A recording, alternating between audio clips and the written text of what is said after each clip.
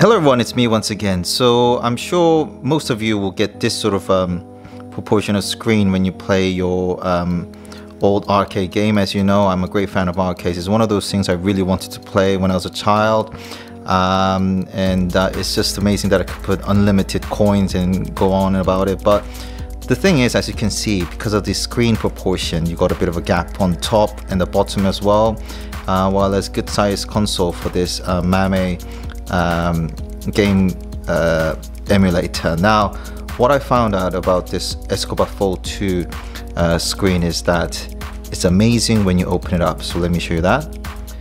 This is amazing. So it feels like a great screen, proportion size wise, it's just perfect for playing games. But one of the biggest turn down is nothing to do with actually the actual, it's just the touchscreen system itself generally is not really good sensitive wise. You really need that sensitive button to be pressed. And one of the biggest disappointment with these things is that, in fact, if you actually scroll up and down, it's really difficult to choose all these games. It just goes crazy like that.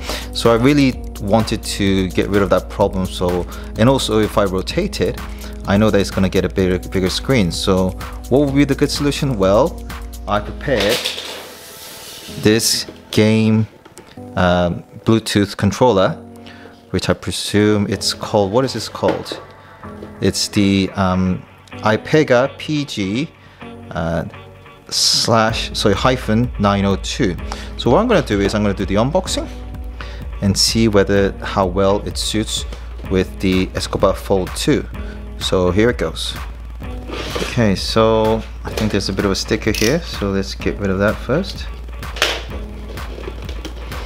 Okay, and I believe that's pretty much it, isn't it? Okay, and we got the actual thing.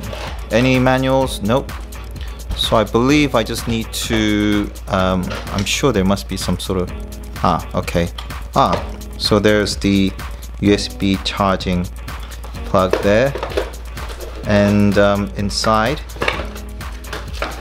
is obviously it must be that, let's just open that up. Alright, so that's another yet again very common USB cable, and these are the manuals that you'll get. So iPega, I heard, is very good, and let's see if we could set it up.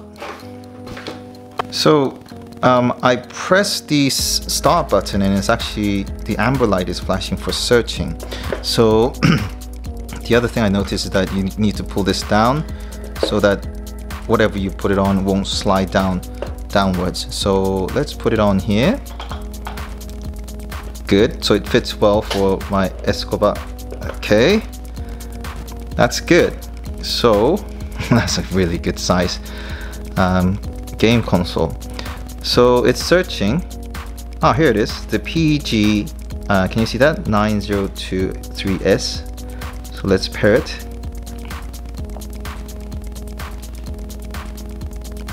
It's connected, indeed, without any security questions. Okay, so let's see if it works. So I need to go to the MAME app.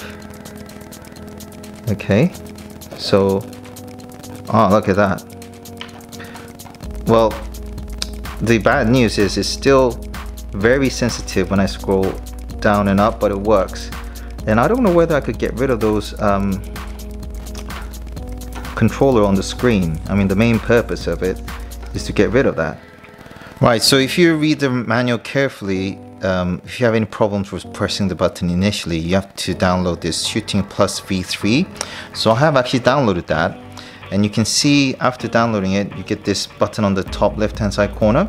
So what you do is you press that, and I would actually recommend to press the new, and you'll see that A button popping up here, yeah? So that A needs to match with that A. So what I'll do is I'll put that A to A. Okay, and then you need to press that plus button, and then you can see that B. So when that B button pops up, you just need to drag it down here.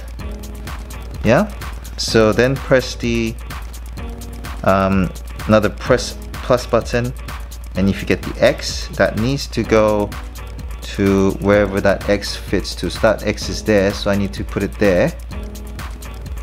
Yeah, so all the buttons are all set up, so let's press the coin. Good. And then start, and then let's play. Good. And all the buttons seems to be working very well. So let's see how well it interacts with my control.